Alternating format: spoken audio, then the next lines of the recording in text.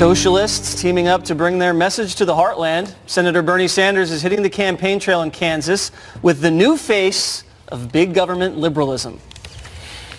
You know, we must have gotten off at the wrong stop because people told me that Kansas was a Republican state. Doesn't look like that today. We are going to come together to transform this country politically and economically. We want to be a nation that allows improved and expanded Medicare for all. We are a nation that will not stop until every child is born with the opportunity to go to college or trade school free of cost. Meanwhile, Senator Elizabeth Warren is pushing the left's new fake news narrative about jobs. When people are working at minimum wage jobs that won't support them, or they're working 2, 3, or 4 jobs to try to pay the rent and keep food on the table, then simply saying the unemployment figures have gone down just doesn't get you there. What she forgot to mention is that the Trump economy is booming and there are more jobs available than people to fill them. All right, Greg, let's start with Cortez teaming up with Bernie. I love it. I mean, this is a big threat to the Democrat establishment. It's like you got the old communists, you got the new communists. It's like the Snoopy and Woodstock of socialism. Think about it. The greatest economic system known to mankind is the one that the Democratic Party is rejecting, despite evidence that it's worked to eliminate poverty and disease all over the world, wherever it's introduced. And yet they pick the one that, wherever it's introduced, destroys countries, Venezuela, Cuba, USSR before it became Russia, even cities in California, San Francisco, because I would say because of big government is now the nation's restroom. You can have a seat anywhere, no flushing needed. So I think go for it all the way. And also I think they're a great team. They're like a buddy cop show. They're like a buddy cop socialist show. They do look good together, I have to admit. Juan, socialists aren't very good at math. Let's just be honest. I mean, she wants free college, free housing, free health care. Who is going to pay for all this? Oh, gee, I wonder. Maybe it's the same people who are paying for the Trump tax cut that blew up the deficit. You think that could be, Jesse? All funded by crumbs. Oh, that's it. So in other words, it's okay when Trump blows up the deficit and spends a lot of money. But if you start taking care of us, the American people, and most Americans think we need some kind of Affordable Care Act, we should take care of people who have pre-existing conditions. I thought we had an Affordable Care Act. Who's trying to undo it? It just wasn't affordable. It's your side. It's your side. It's very affordable. By the way, Greg, we're not talking about communism. Is that what you said? Communism? I will say they're communists, socialist communists. You call, tomato, tomato. Well, I see. But what about the idea that we in the United States are a country that, in fact, puts in place taxes? We somewhat restrain unfettered capitalism, because guess what? There's sometimes the need for a safety net. Well, Bernie Sanders style socialism is communism. Let's not forget that he's the one who used to praise bread lines in South America as an example of how government is actually working for the people, as people are starving, standing in line, waiting for the little crumb, literally, that the government is going to give them. I love that Elizabeth Warren is trying to argue that people are trying to work 3 or 4 jobs just to earn a living, when Democrats and the socialists in their party have made it impossible for regular everyday Americans to make a living by implementing minimum wage laws, which have now turned places like McDonald's, where people get their first step in, into robotic institutions where you order from a machine rather than a teenager who can then go on and get a good job in life. They are also the same party who has implemented things like occupational licensing. You have to have a permit to be a child care specialist. You have to have a permit to pluck someone's eyebrows. They are the ones who make it impossible for people to actually go outside of the system and make the money that they want to make on their own. So in terms of regulation, Elizabeth Warren and the socialists are the ones who actually put workers down in this country and want to implement a socialist system that is bad for all of us. And by the way, this Medicare for All plan is not affordable, Juan. It's going to cost $32 trillion.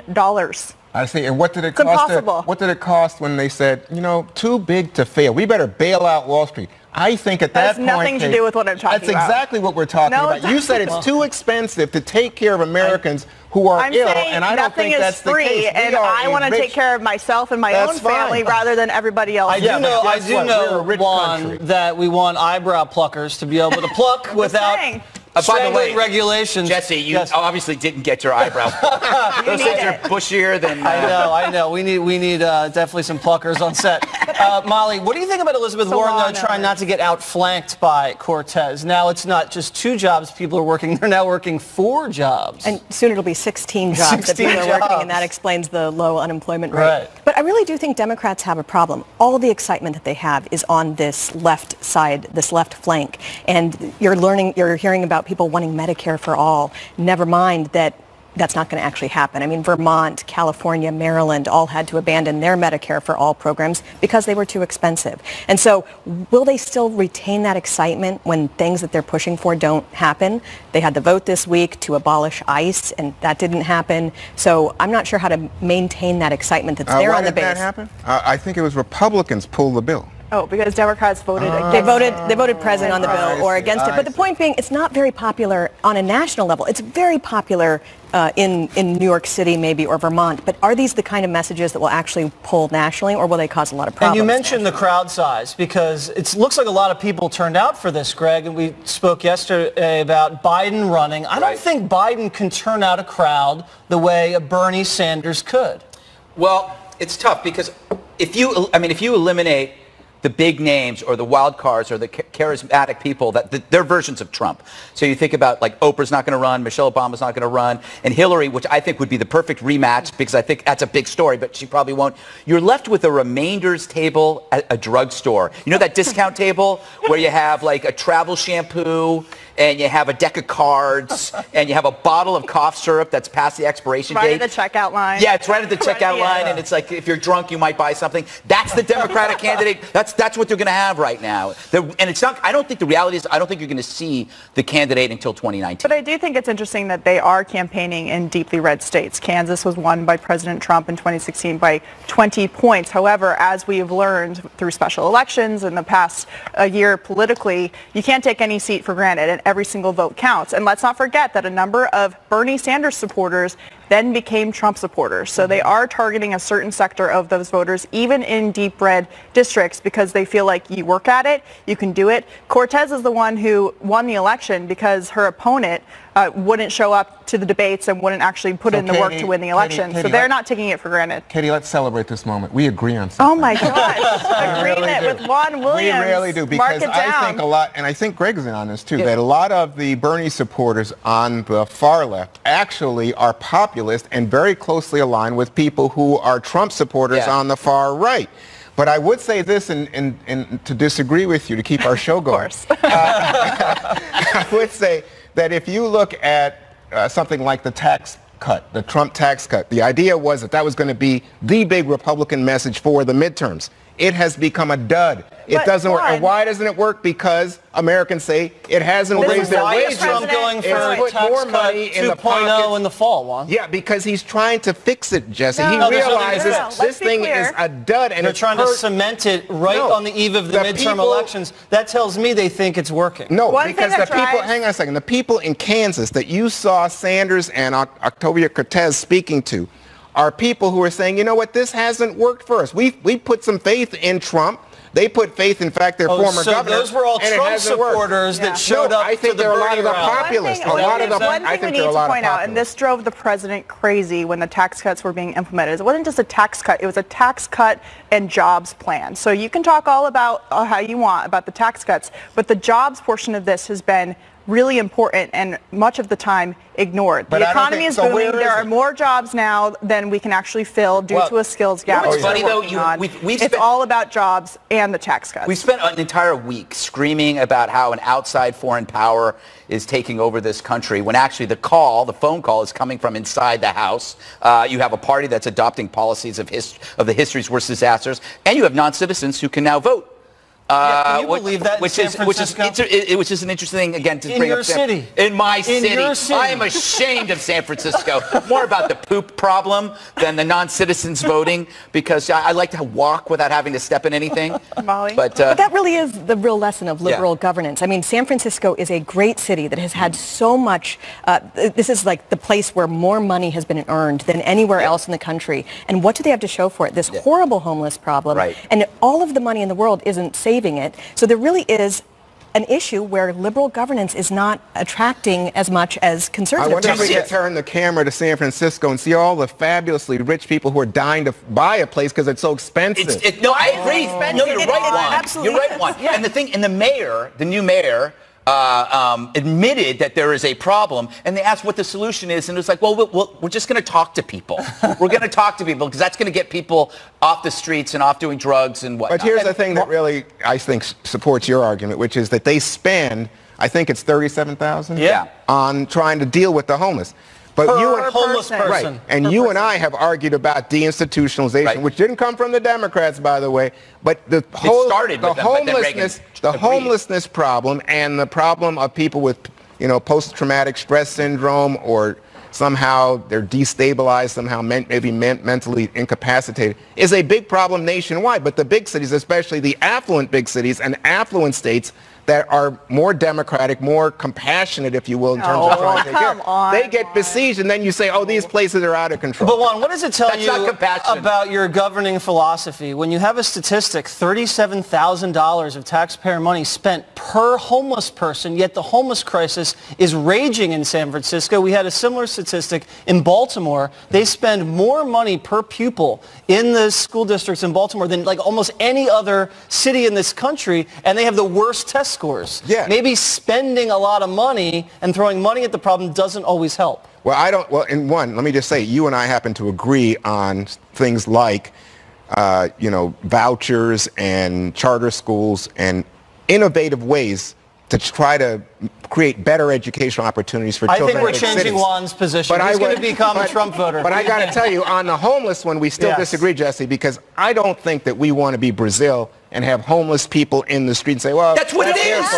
Have you seen the tent cities in LA? No, we were talking about the idea. You spend money, you try to do something great. But it comes down to these liberal governments in Detroit, San Francisco, LA, Washington, D.C., punishing success in order to try and fix a problem that they have created by punishing that success. How are you punished? I'm not, they're punishing success by punishing businesses. Like the tax in Seattle they wanted to put on for each employee that they had, they were going to charge $100 or something to take care of the homeless problem. You're punishing successful people to take care of liberal problems. And as we've seen that play out across the country. All right. President Trump defends his meeting with Putin, and you won't believe what he's calling Barack Obama when we return.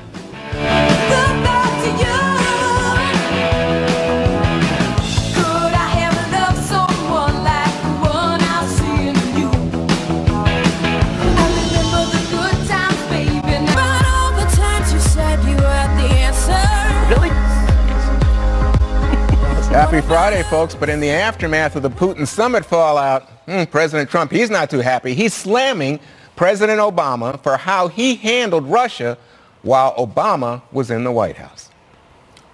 Nobody else did what I've done. Obama didn't do it. Obama was a patsy for Russia. He was a total patsy. Look at the statement he made where he thought the mics were turned off, okay? The stupid statement he made. Nobody does a big deal about that. Getting along with President Putin, getting along with Russia is a positive, not a negative. Right. Now, with that being said, if that doesn't work out, I'll be the worst enemy he's ever had. The worst he's ever had. Trump, of course, referring to this hot mic moment in 2012. This is my last election, basically. Yeah. After my election, I have more flexibility. Yeah. I understand. I transmit this information to Vladimir.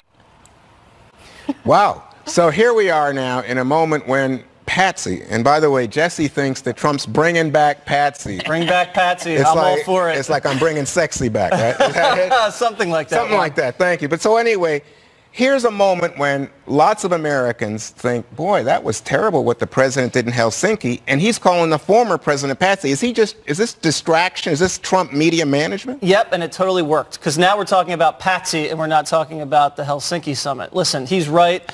The Russians, Obama was never tough on them. Everybody knows that. From Iran to Syria to Ukraine to everything, to energy. He didn't do anything until Hillary lost, and then they needed an excuse to blame for her loss. So they cooked up this Russian meddling collusion thing, and they tried to blame it on Trump. And there was no collusion. You know who said that? Peter Strzok. 2 days after Mueller was appointed, he wrote this to Page: "There's no big there."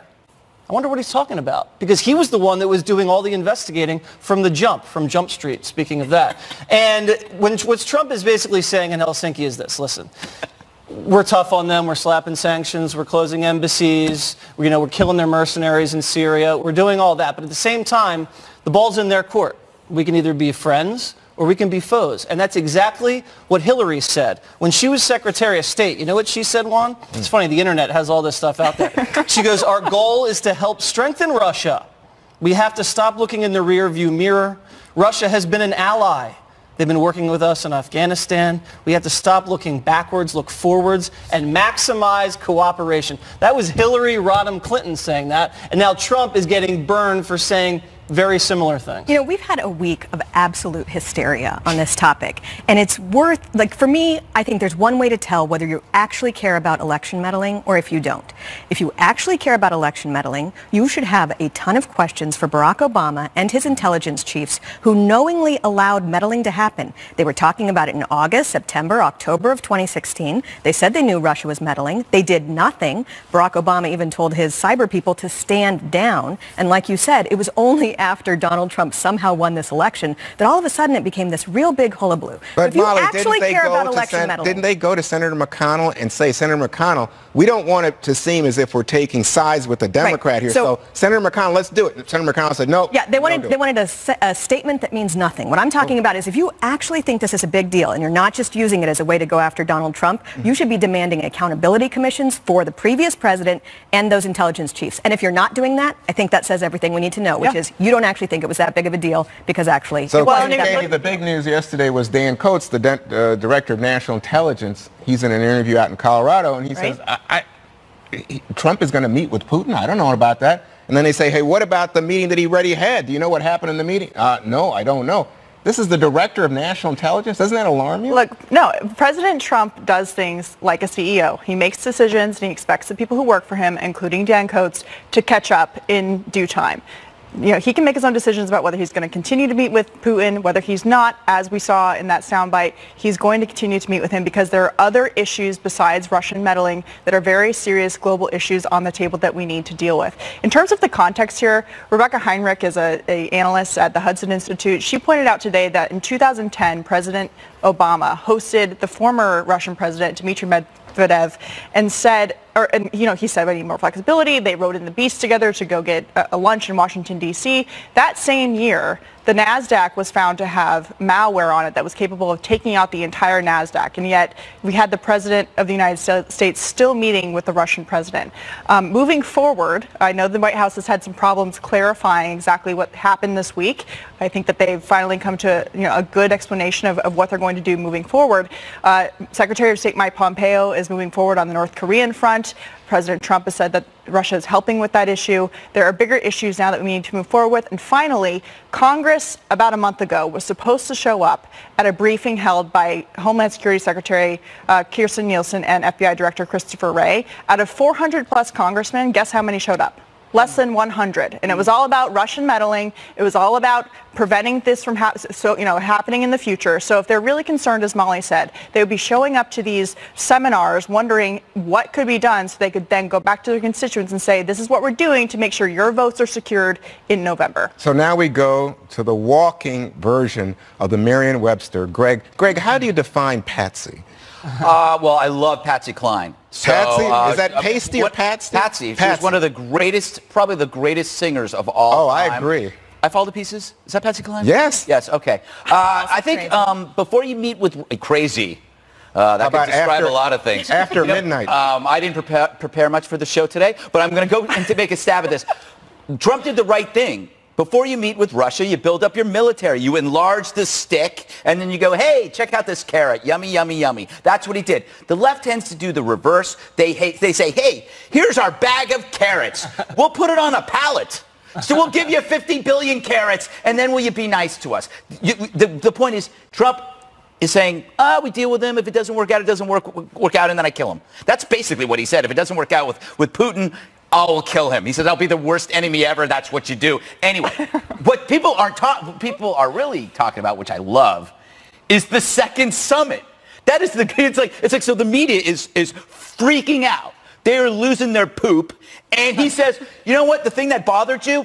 I'm going to do it again. I'm going to do it here. Maybe we'll have it at Mar-a-Lago on Christmas. We'll throw a parade. The media freaks out over X, and Trump says, X squared. How about that? I admire that. I wonder if he was in San Francisco when he did that. Best place to do it. Is that right? All right. So, folks, the NFL, are they dropping the ball by calling timeout on the national anthem policy they recently instituted? We're going to have a fiery debate about this one. It's 1st and 10 at the 5 next.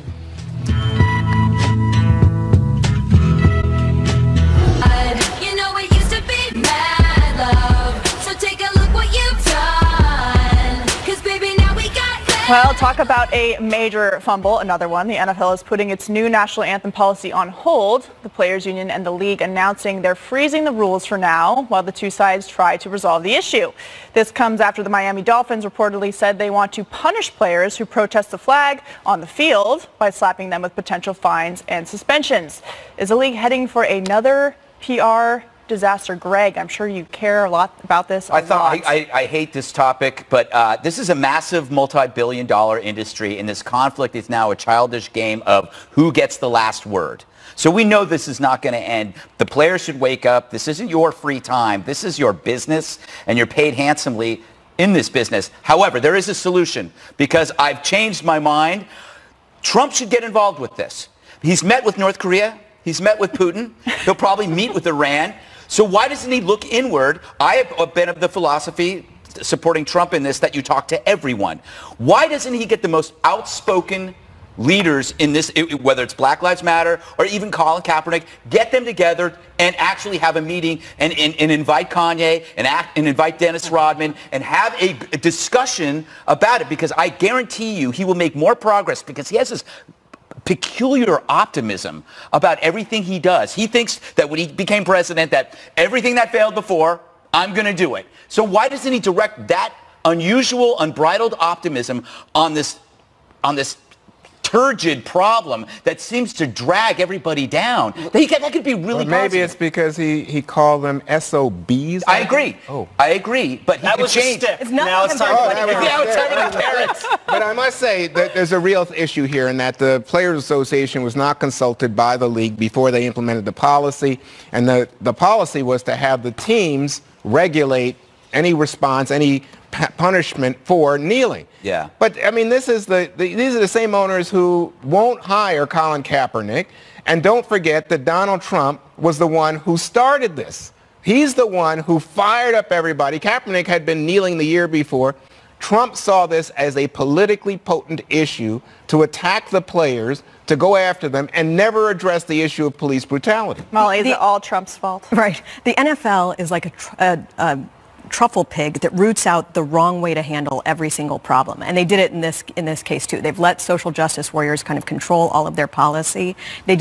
Donald Trump did not start this. This started by alienating fans, and they let this go on, and it's been causing a lot of problems, not just in the terms of fans not showing up to games or just losing interest. They have a real epidemic on their hands, and it's not getting any better. You're right. They should have consulted with the Players Association. Someone should deal with this.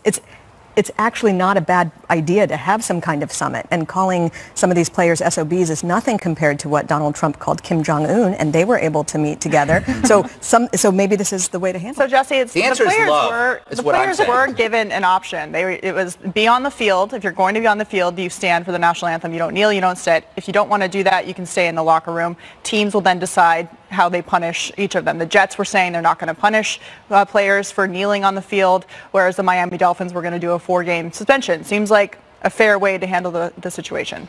I don't know. I thought it was kind of a half-baked situation. It kind of reminds me of Congress. You let a problem fester, and then you try to tackle it, and you upset both sides, and the deal falls apart, and then your favorability nosedives. It's exactly what happened here. My solution, I guess I would call it love, but my solution would be tough love. I would say this. I would say we're all going to stand on the field for the national anthem as a team, because we play as a team.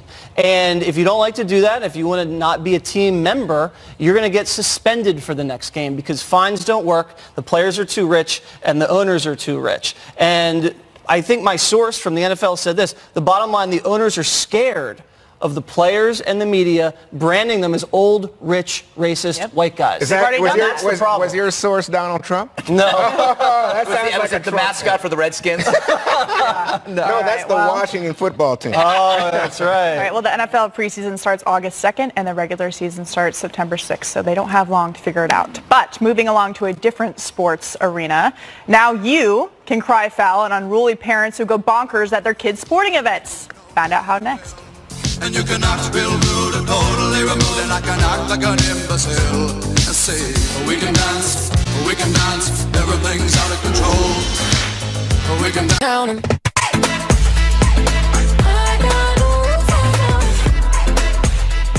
We've all seen embarrassing videos of out-of-control parents brawling at their kids' sporting events.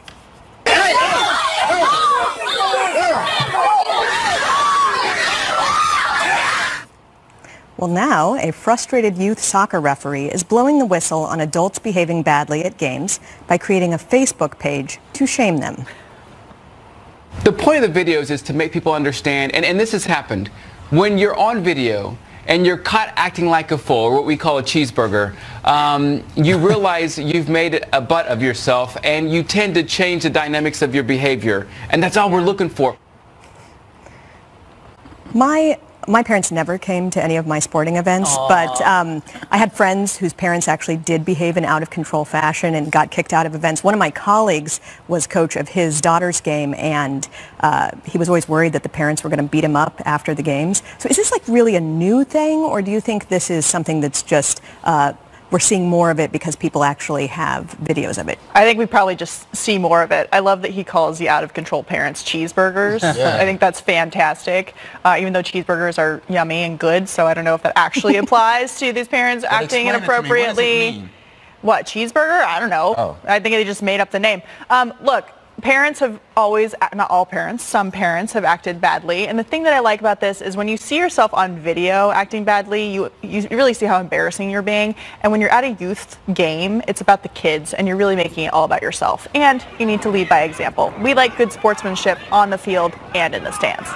Doesn't it also maybe incentivize people to actually act out, knowing that they can get it captured on video and they can make a name for themselves, or no? I think shame is a powerful weapon to change behavior. I was shamed as a youth. Well, you should have seen what I'd be like without shame.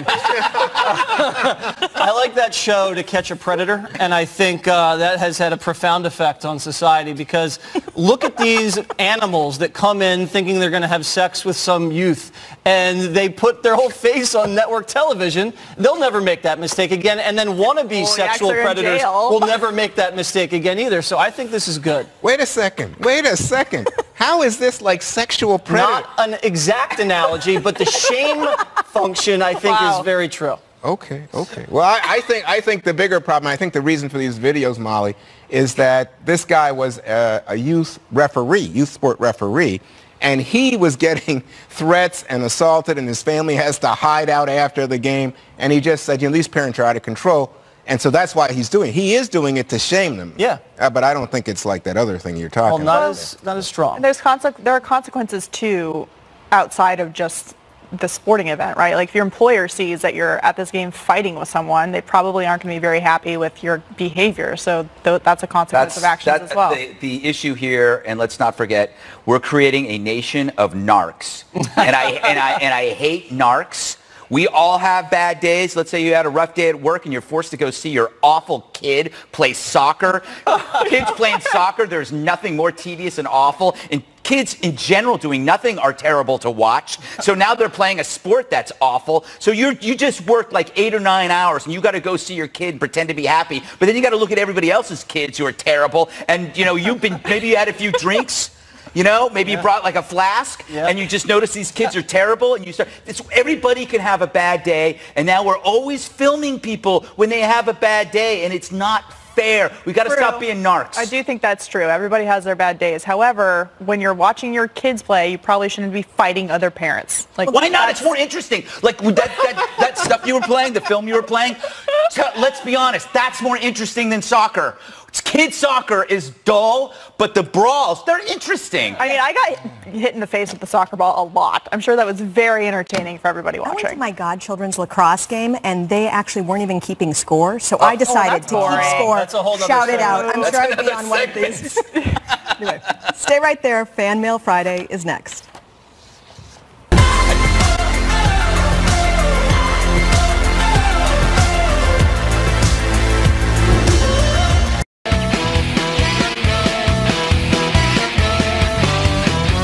Metallica. How's that? Fan Mail Friday. We should have displayed that whole song. All right. This is a great question. This is from Robert. All right, Jesse, you ready for this? No. Something tells me you do this. Do you ever return food at a restaurant? No, I'm actually a real wimp when it comes to being at a restaurant. If they mess up my steak, I will never turn it. I don't have guts. I become a shrinking violet at a restaurant. Really? Yeah, I don't know why. I don't feel very much in control at a restaurant. It's from watching To Catch a Predator. It's affected you. It has. You have a problem with kitchens. I'm rattled. Even restaurant kitchens scare you. Wait. Is that because of who you are? You think that people will say, "Oh, I'm very deferential to service people because I once was a bellhop. Yeah. So I respect people that serve me. I think too much of a degree. And you still wear the I give them hat. too much deference and respect. Only on the weekends. I'm working 2 jobs, like Cortez said. Exactly, Molly. Do you ever return food at a restaurant? Absolutely not. I was a waitress. I've worked at places where nobody would have ever done anything inappropriate, but I'm nervous enough about it. I know enough that I just don't want anybody. I don't want anyone messing with my food. Because that's what they do, out of right? anger. Oh, I've heard stories. I read that in Anthony Bourdain's book. You know, so I don't. What do you think? Oh, I will, if they don't do it the right way, like, I'm paying you money for this, you're getting it back, sorry, not sorry. Why? Like, and I always tip really well, always, for people who do a good job, and I don't tip very well for people who don't do a good job and who don't have a good attitude, because if I save the tip money for those who do well, then I don't have to tip everybody equally. Juan's a foodie. Yeah, I love food.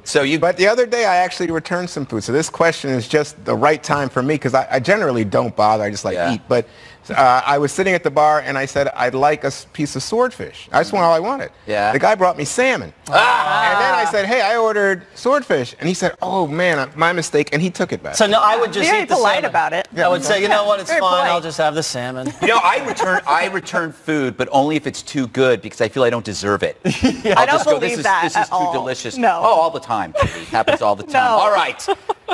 Instagram question from Frenchie Firecracker. Interesting. Want to know how you got that name. If you could invent a new phone app, what would it be, Juan? What would be the new phone app? I think it would do poetry. Automatic poetry for whatever situation I was in my life. Because already I can get in my car, it tells me how long it's going to take me to get from Fox News to church on Sunday morning. So I want an app that just says, hey, you know what, you're in an interesting situation. Here's the piece of poetry you could read to Jesse. That's actually, you know what? A poetry app is not a bad... You could plug in any kind of situation. Yes. Like you could say rutabagas, and there'll be a poem about rutabagas. Shakespeare did one year It could be like a rap thing. Yes, exactly. Yeah. Katie? You know, I don't know. What kind of app would I create? There's already apps for traffic. I'm sure there are apps for telling you when the trains aren't running on time. I already have an idea for an app. But nothing that bothers you? I really don't when have you think an about idea how there for are an apps app. for everything, to get you anywhere. I think one that would be useful, and this is with the theme of the show, something that lets you know where you can go to the restroom in a crowded city. No, they have one. They do. Really? Yeah, What's they it do. called? There you go. Yeah, it's called San Francisco. Nicely done, Juan. Yes. Crapping on his own people. Literally, figuratively. Jesse? I mean, this is a slam dunk, a Waters World app. You just get everything from the show, from my history. Boom, boom, boom. It's all there in one place. So I have a genius app. It tells you the best place to put on your shoes. I spend so much time in my apartment and in hotels trying to find the right level of height so that I can comfortably put on my shoes. And I end up being a short man sitting on the floor like the little kid putting my shoes on. I don't like doing that. So I think have that problem too. Everybody has the shoe putting on problem except for women. Men don't like to talk about this because of the shame of not being able to put your shoes on. Anyway. What is going on?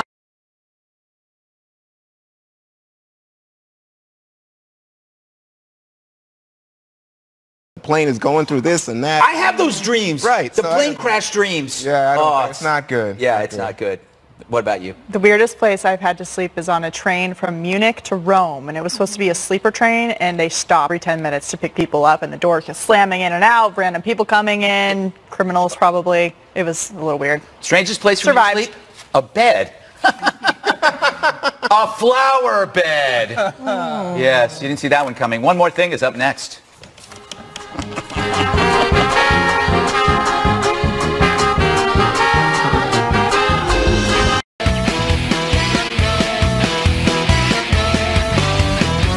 Metallica. How's that? Fan Mail Friday. We should have displayed that whole song. All right. This is a great question. This is from Robert. All right, Jesse, you ready for this? No.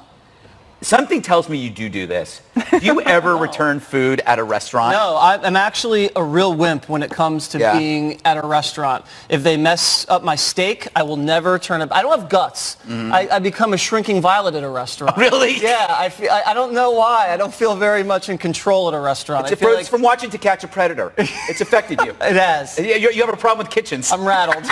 Even restaurant kitchens scare you. Wait. Is that because of who you are? You think that people will say, "Oh, I'm very deferential to service people because I once was a bellhop. Yeah. So I respect people that serve me. I think too much of a degree. And you still wear the hat. I give them too much deference and respect. Only on the weekends. I'm working 2 jobs, like Cortez said. Exactly, Molly. Do you ever return food at a restaurant? Absolutely not. I was a waitress. I've worked at places where nobody would have ever done anything inappropriate, but I'm nervous enough about it. I know enough that I just don't want anybody. I don't want anyone messing with my food. Because that's what they do, out of right? anger. I've heard stories. I read that in Anthony Bourdain's book. You know, so I don't. What do you think? Oh, I will. If they don't do it the right way, like I'm paying you money for this, you're getting it back. Sorry, not sorry. Why? And I always tip really well. Always for people who do a good job, and I don't tip very well for people who don't do a good job and who don't have a good attitude. Because if I save the tip money for those who do well, then I don't have to tip everybody equally. Juan's a foodie. Yeah, I love food. But the other day I actually returned some food. So this question is just the right time for me because I generally don't bother. I just eat. But I was sitting at the bar and I said, I'd like a piece of swordfish. I just want all I wanted. Yeah. The guy brought me salmon. And then I said, hey, I ordered swordfish. And he said, oh, man, my mistake. And he took it back. So no, I would just eat the polite salmon. about it. I would say, you know what, it's fine. I'll just have the salmon. You know, I return food, but only if it's too good because I feel I don't deserve it. I don't believe that This is too delicious. No. Oh, all the time. It happens all the time. No. All right. Instagram question from Frenchie Firecracker. Interesting. Want to know how you got that name. If you could invent a new phone app, what would it be, Juan? What would be the new phone app? I think it would do poetry. Automatic poetry for whatever situation I was in my life. Because already I can get in my car, it tells me how long it's going to take me to get from Fox News to church on Sunday morning. So I want an app that just says, hey, you know what, you're in an interesting situation. Here's the piece of poetry you could read to Jesse. That's actually, you know what? A poetry app is not a bad... You could plug in any kind of situation. Yes. Like you could say rutabagas, and there'll be a poem about rutabagas. Shakespeare did one year. It could be like a rap thing. Yes, exactly. Yeah. Katie? You know, I don't know. What kind of app would I create? There's already apps for traffic. I'm sure there are apps for telling you when the trains aren't running on time. I already have an idea for an app. But nothing that bothers you? I really don't have an idea for an app. For everything, to get you anywhere. I think one that would be useful, and this is with the theme of the show, something that lets you know where you can go to the restroom in a crowded city. No, they have one. They do. Really? Yeah, What's they it do. called? There you go. Yeah, it's called San Francisco. Nicely done, Juan. Yes. Crapping on his own people. Literally, figuratively. Jesse? I mean, this is a slam dunk, a Waters World app. You just get everything from the show, from my history. Boom, boom, boom. It's all there in one place. So I have a genius app. It tells you the best place to put on your shoes. I spend so much time in my apartment and in hotels trying to find the right level of height so that I can comfortably put on my shoes. And I end up being a short man sitting on the floor like the little kid putting my shoes on. I don't like doing that. So I think have that problem too. Everybody has the shoe putting on problem except for women. Men don't like to talk about this because of the shame of not being able to put your shoes on. Anyway. What is going on?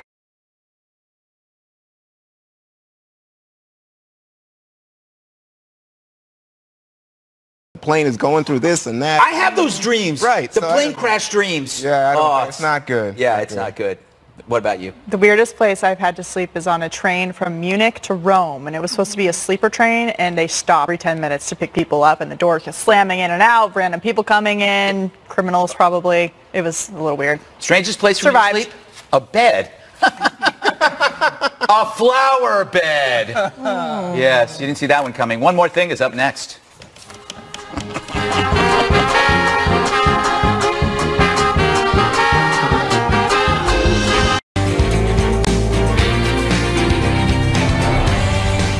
Hello, everybody. I'm Jesse Waters, along with Katie Pavlich, Juan Williams, Molly Hemingway, and Greg Gutfeld. It's 5 o'clock in New York City, and this is The Five.